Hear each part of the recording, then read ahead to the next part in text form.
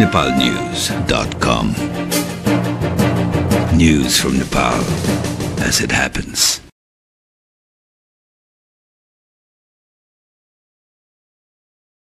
पूर्व राजावादी एवं राजपरिवारसँग निकट रहेका नागरिकहरूले राज संस्था र हिन्दू अधिराज्य पुनर्स्थापनाको लागि राष्ट्रिय एकता पार्टीको गठन गरेका छन्।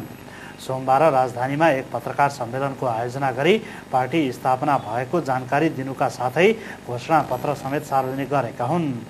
नवगठित पार्टीको घोषणापत्र सार्वजनिक गर्दै पार्टीका अध्यक्ष शरद चन्द्र दाहालले आफ्नो पार्टी राजनीति गर्न भन्दा पनि देशको अर्थनीतिलाई सुधार गर्न गठन भएको जानकारी दिनुभयो।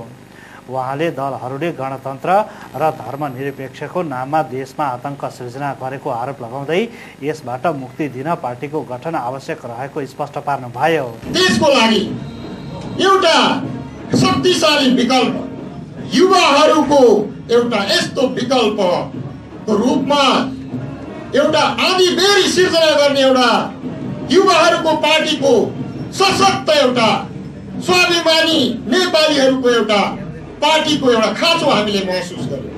त्यो खाँचो पूरा गर्नका लागि हामीले के ठान्यौं भने हामीभन्दा अगाडिका मान्छेहरूलाई गाली गलौज गरेर अब केही हुनेवाला छैन। त्यो एउटा पुस्ता असफल भइसकेको अवस्था छ। हामीलाई त के लागेको छ भने अब त्यो मक्किएको पुस्तालाई एक धक्का दिनका लागि यो पार्टीमा हामीले मिलेर काम गर्नु परेको छ। हामीले यो हुङ्कार देशी विदेशी युवा शक्तिहरूसम्म पुर्यायौं भने विदेशमा बसेका 50औं लाख युवाहरूले हामीलाई साथ दिने अवस्था छ। किनभने हामी राजनीति गर्नको लागि यो पार्टी गठन गरेका छैनौं। हाम्रो राष्ट्रिय एकता पार्टीमा कुनै राजनीतिक शब्द नै परेको छैन।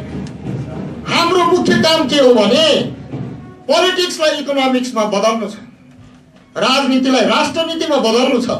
पोलिटिक्स शुड बी 90% इकोनोमी भनेर देखाउनु छ। घोषणापत्र सार्वजनिक गर्दै अध्यक्ष दाहालले दलहरूले गणतन्त्रको नाममा राष्ट्रिय स्वाधीनता र अस्मितालाई नारायण हेटीबाट दूतावासमा बुझाएको आरोप लगाउनुभयो।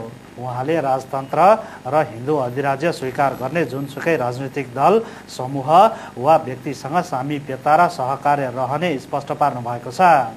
पार्टी स्थापनामा पूर्व राजा ज्ञानेन्द्र निकट मानिने नुच्छ शमशेर जबरा, गणेश सिमखडा र पूर्व युवराज पारस शाहका निकट रहेका युवाहरूको संलग्नता रहेको छ। राष्ट्रिय एकता पार्टीको गठन सम्बन्धी समाचार यति नै। nepalnews.com. News from Nepal as it happens.